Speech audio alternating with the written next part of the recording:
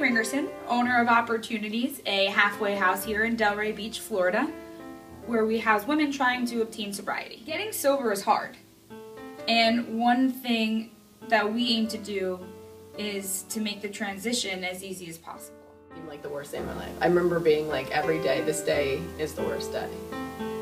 And I just wanted it to be over, you know. There's really there's nothing like exciting. I mean, there's nothing to live for. So much anger, just anger because, I don't know, I just felt very angry. I felt angry. My first thought when I went into my halfway house was, I don't want to be around all these women. I don't want to listen to people tell me what to do, and I don't want to have to follow rules. But by the end of my stay there, I didn't want to go. I was scared to leave there. It had been such a wonderful experience, and in those, those few months that I was there, it changed my life. And that's why I want to own Opportunities. That's why I want to help other women, because I know that the power of women helping women can do. I know the power of encouragement. I know the power of support and the power of hope.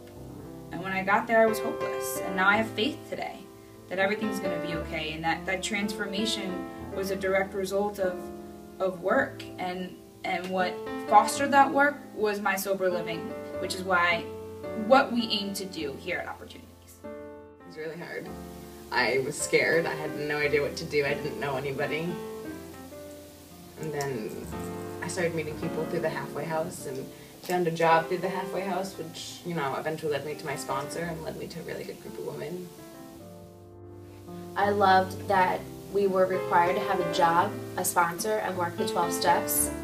So I liked having that structure, and I'm such an alcoholic and an addict that I need structure.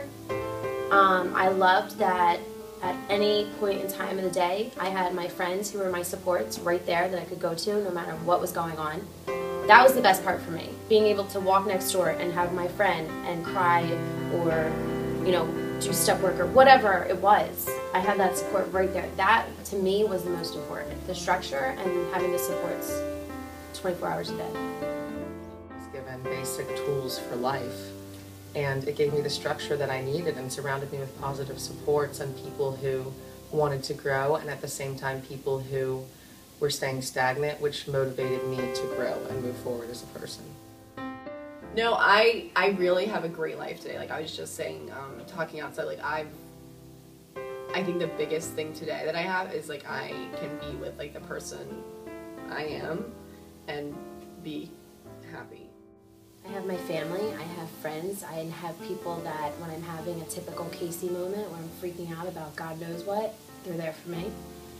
I have a job, I'm about to graduate college, I have a car, I have materialistic things, but I also have a way of life that can give me the faith to know that everything's going to be okay. I was able to go back to college and pass my junior year, which I tried to do 3 times and was unsuccessful.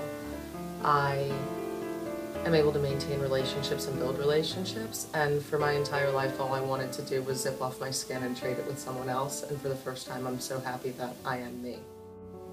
I get to be in school and I get to work and sing and have hobbies, and it's really magical. Like I didn't ever think that would be what I wanted the most. I thought there was something out there that I wanted, but really it was all right in front of me. We're talking about women helping women here.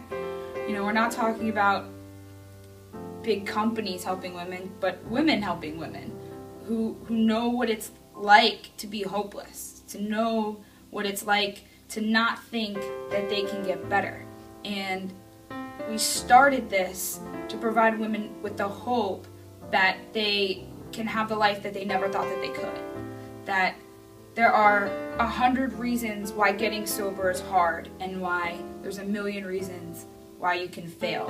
And we try to provide a solution to those problems. And if we can make it so you have a comfortable place, to where you have the structure that you need, to where you have the support that you need, then the sky's the limit.